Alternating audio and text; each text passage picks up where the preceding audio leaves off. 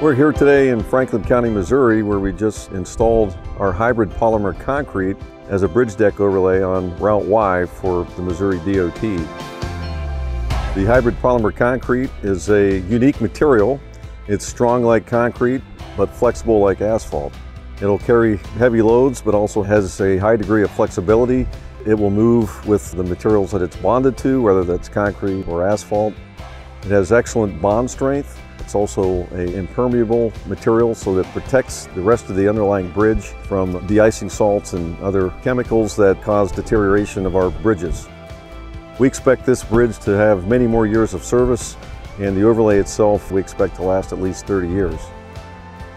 We also utilized our specially engineered and designed Volumetric Mixer to produce the hybrid polymer concrete today. It's a two-part resin system, and we get a consistent mix at all times.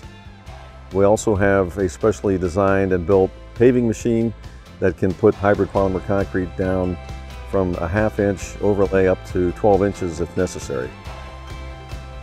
This material allows for the addition of a friction aggregate on top for added safety, provide not only a nice ride surface but also a safe surface.